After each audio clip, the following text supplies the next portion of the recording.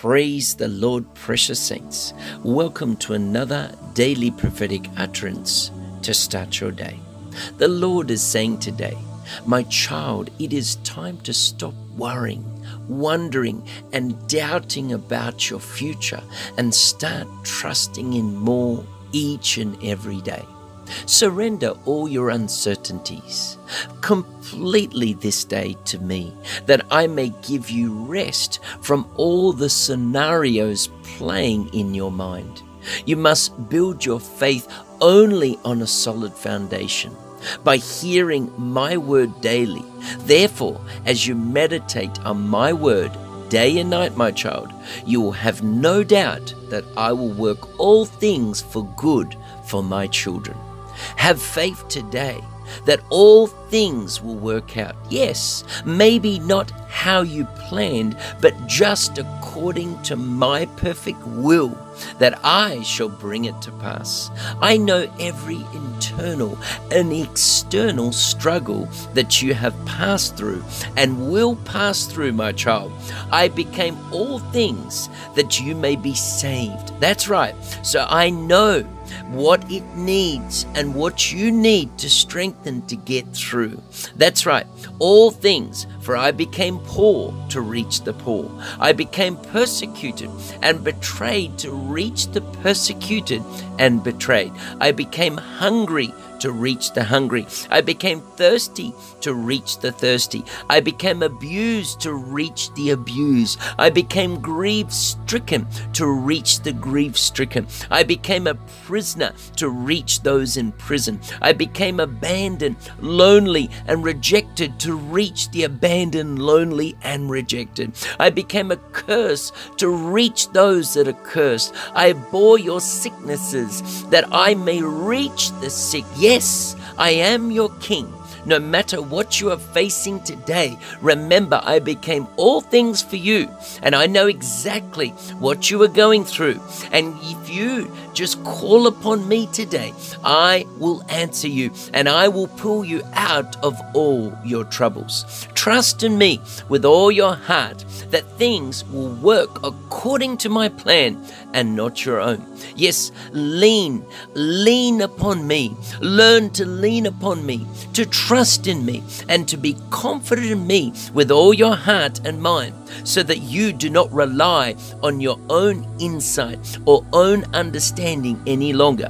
Yes, in me you can do all things, and in all your ways you must recognize, you must acknowledge. That's right, you must acknowledge that I will direct and make your path straight. Always be slow to anger, my child. Walk in love and forgiveness. Yes, forgive others quickly, that you may not only be free from offense, but because I desire for you to have peace in abundance. Forgive not because they deserve it, but that I forgave you of your trespasses. That's right.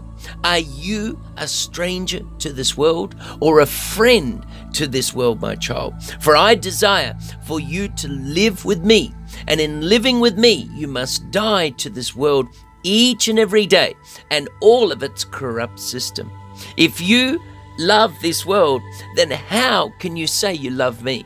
If the world understands everything you do, every step you take, and every move you make, my child, then you are not strangers to them, but you are a part of them.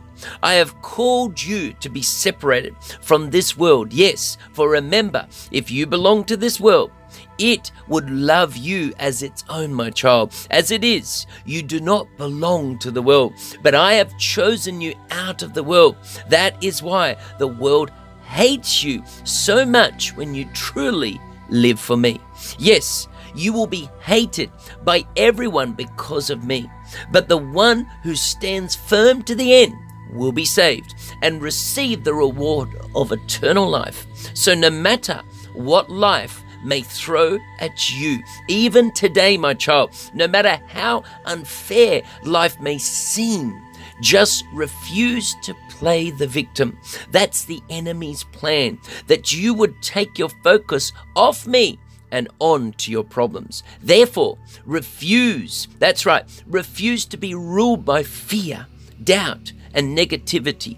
Refuse to quit. I have called you to be a warrior, and you will work through whatever challenges that you may face in this life with my help. Yes, you are already a survivor of many unfair things in your life, my child. Therefore, you are stronger than you think. And with me at your side, you are capable of achieving far more than you even believe. I will always provide a way out of what you're in, or a way in to whatever you've been left out of, my child. Therefore, don't get impatient, for my timing is best and is perfect. I've already got a set time to turn your problem around. Yes, I have a time for your healing and also your breakthrough. Be at peace this day, my child. Shalom. Praise the Lord, precious saints. Are you a friend of this world? According to 1 John chapter 2, verses 15 to 17, it says, do not love the world or the things in the world. If anyone loves the world, the love of the Father is not in him. For all that is in the world, the lust of the flesh, the lust of the eyes, and the pride of life, is not of the Father, but it is of the world. And the world is passing away, and the lust of it. But he does the will and endures to the end shall abide forever. Hallelujah. The Bible also says in James 4, verse 4, it says, you adulterous people, don't you know that friendship with the world means enmity against God? Therefore, if anyone chooses to be a friend of the world, becomes an enemy of God. Let's look at this closely. A friend of the world, which is a reference to those whose primary interests and involvements become focused on earthly things, causing them to neglect the spiritual. You'll find that a lot of worldly Christians will find it hard to fast. We've all been there, but God wants us to fast that we may not neglect our spiritual walk and therefore crucify the flesh. Let's look at this term, lust of the flesh, which means continually wanting to experience worldly pleasures instead of spiritual encounters. What do you desire? Do you desire a spiritual encounter from God? Therefore, the things of this world and the pleasures of this world will not be attractive to you. But if those things are attractive to you, then it is time to, sound the alarm to say, hey, it's time to fast. It's time to pray. Let's look at this term, lust of the eyes, which basically means continually wanting to accumulate worldly possessions instead of eternal benefits and not making a covenant with your eyes. Therefore, according to Job 31 verse 1, it says men make a covenant with your eyes. Now, the Bible says that, you shall not commit adultery. But Jesus came and said that, you know what? Even if you look at a man with lust in your heart, or you look at a woman with lust in your heart, it's the same as committing adultery. Then we see the last three also of the 10 Commandments, but in particular, it says, don't be envious. Don't be envious of your neighbor's goods. Don't be jealous. Don't be envious of what other people have materially, but learn to be content and also believing in hope that God can do better for you. So, do you desire worldly possessions, or do you desire the eternal benefits of what God wants in your life? Let's look at the term pride of life, which is continually wanting to gain the attention and admiration of this world rather than a personal relationship with God. Don't worry about the accolades of the things of this world. What's important is that we are pleasing God and our personal relationship with Him is growing each day. Therefore, let us carefully examine our lives in preparation for his coming. For to take lightly the influence of this world is to ignore the traps that have been set to lure people away from a life of holiness. And without holiness, no one shall see the Lord. See, the devil is very cunning, and we need to be very much aware of his traps that he will bring about to bring a snare for us, to stop us from entering in to the kingdom. Let us pray right now. Heavenly Father, I pray in the mighty name of our Lord Jesus Christ. Lord Father, I come to you today, bowing our hearts, asking for protection from the evil one. Lord, we are assailed moment by moment with images everywhere from television, the internet, books and newspapers that leave us vulnerable to sin in every kind of way. The lust of the flesh, the lust of the eyes, and the pride of life. Surround us with your divine hedge of protection.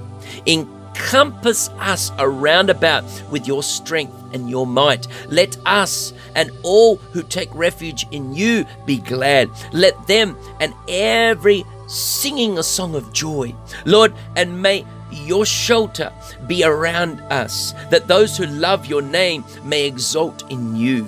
For it is you who bless the righteous. And Lord, you will surround us with favor, and you'll be like a shield around us. Heavenly Father, we praise you for your love and faithfulness towards your children. We praise you for being perfect, holy, trustworthy, a God that is bigger than all the evil we experience here in the earth. We ask that you give us eyes to see when evil is before us, hearts to hate evil, and to desire to flee from its presence. We ask that you would not lead us into temptation, but deliver us this day from evil and to draw us closer to yourself.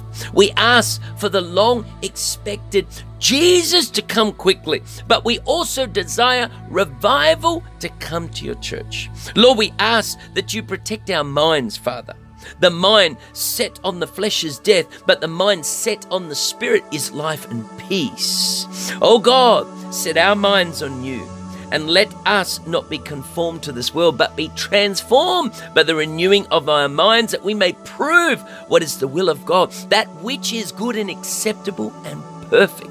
Help us to be in the power of your Spirit, to think of whatever is true, whatever is honorable, whatever is right, whatever is pure, whatever is lovely, whatever is a good repute. For there is any excellence, and if anything is worthy of praise, let our minds be on those things and not on the things of the flesh. Strengthen us in the power of your might, O God, and dress us in your armor so that we can stand firm against the schemes of the devil. We know that our struggle is not against flesh and blood, but against rulers, powers, against the world forces of darkness, against the spiritual forces of wickedness in heavenly places. Heavenly Father, we thank you that you are our keeper and you are our Lord, the shade on our right hand. Protect us from all evil and keep us and keep our souls and guard our going in and our coming out. Thank you, Lord. From this time and forever, we give you all the praise and the glory. You will touch each person from the top of their head to the soles of their feet. Bring revival, Lord, to their soul, revival to their hearts, revival to their spirit today, that their flesh may be subject, Lord, to the cross of Jesus Christ. As Paul said, I do not desire anything else other than to lift up the name of Jesus and him crucified. Yes, him crucified from this world and the world crucified from him. That's what Paul said. Hallelujah. So we thank you. In Jesus' mighty name we pray. Amen. This is Pastor Robert Clancy from Narrow Path Ministries in Perth, Western Australia. It is time to catch the fire of repentance revival as we prepare for the coming of our Lord Jesus Christ. Shalom, shalom, shalom. And if you've liked this utterance today, we encourage you to subscribe on the YouTube channel. You can follow us on Facebook, go to our Instagram, follow us there also. You may also go to our free website, repentancerevival.com. Get ready, because we're going to have the up and coming fasting in the weeks to come. So I've been contemplating on what would be a good time. So at this stage, it's going to be the 19th, the 20th, and the 21st of July. So more details will come about that, but I encourage you to partake. And from my family to yours, we love you. God bless you. Shalom, shalom, shalom.